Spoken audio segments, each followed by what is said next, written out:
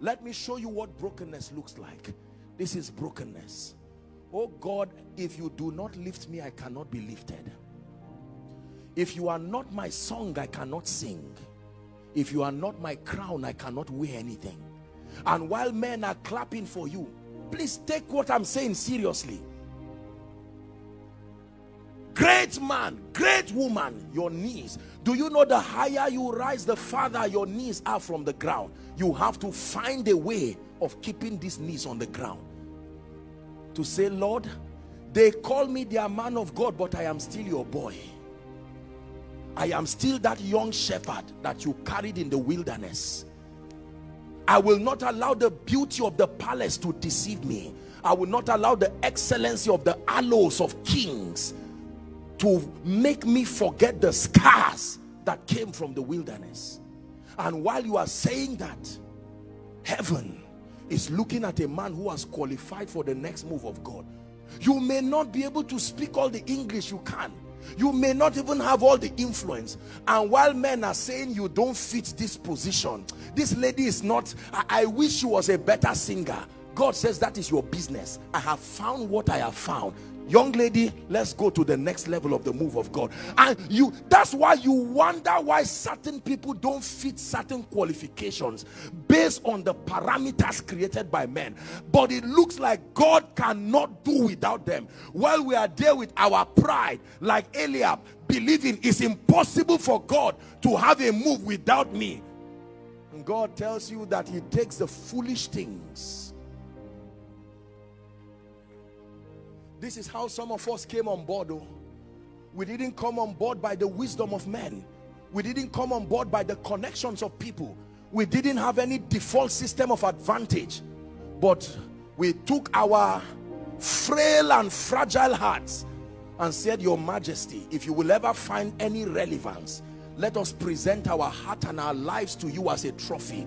If there is any way you can use this vessel to bring glory to your name, and he says, you are doing this for me, let's go. When God holds you, woe betides the man who stands on the journey when God is the one holding you. Are we blessed?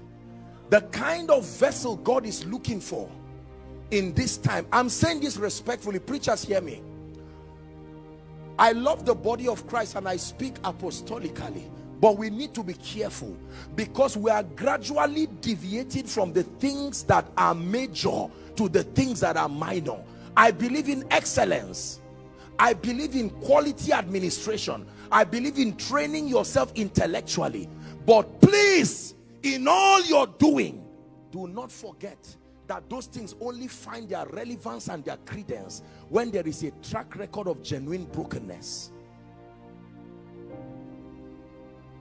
It's one thing to speak, but it's another thing for His Majesty to take your voice and cause the nations to hear it. There are no gimmicks with God if it is not genuine hunger and passion. Are we together now? You can get to a point in your life where the only reason why you study is because of your ego, because you have preaching to do. You have a preaching engagement, and so you have to quickly study. But the passion is not there. And while all that nonsense is happening on earth, God is watching. And you know, the deception with ministry is that while that is happening, the sound of the applause of men, I'm not saying their applause are not good, but they can be so deceptive. My God, what a powerful message. You brought this rhema, and you know that what was happening on that stage was purely the mercy of God. And most times we enjoy that attention, we enjoy that stage light, we enjoy that sense of fame, and we are even ashamed to say, Lord, we give you the glory. We just say it religiously, but the truth is we want to savor the moment, and heaven is watching. The thing with God is He can suffer long. He just keeps watching. And then we begin to mentor people after our pride and deception. And we begin to raise people in ministry who are ashamed to give glory to God. They start following us in the name of mentorship. And when God sees that your misleading is becoming generational, you are calling the attention of heaven. He has to come and say, no, no, no. I love you too much. And I love my program too much to allow you be the basis for the fearing of many. And God will honor you for what you have done so far, but you will find out that he begins to raise other people as a continuation. One more time, pray and say, Lord, what is it that can stop me from being relevant in your program? Someone is crying to the God of heaven. What is it, oh God? Lift your voice and pray. Cry to your maker. Cry to your maker, the lover of your soul, the helper of men.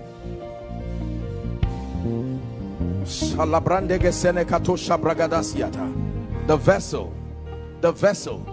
Grant me a heart condition that is ever broken, ever contrite. Thank you for the blessings. Thank you for the honor that comes with ministry. But Lord, I know that you are searching for a kind of man, not just one who will give you glory, one who is genuinely broken.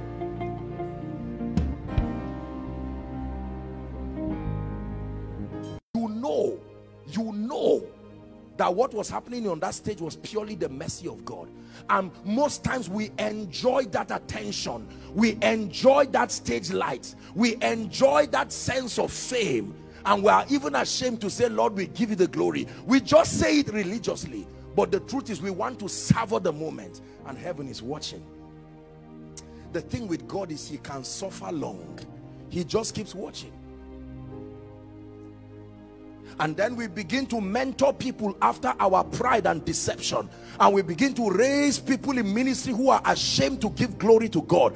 They start following us in the name of mentorship, and when God sees that your misleading is becoming generational, you are calling the attention of heaven. He has to come and say, no, I love you too much, and I love my program too much to allow you be the basis for the fearing of many. And God will honor you for what you have done so far, but you will find out that he begins to raise other people as a continuation. One more time, pray and say, Lord, what is it that can stop me from being relevant in your program? Someone is crying to the God of heaven. What is it, oh God? Lift your voice and pray. Cry to your maker. Cry to your maker, the lover of your soul, the helper of men.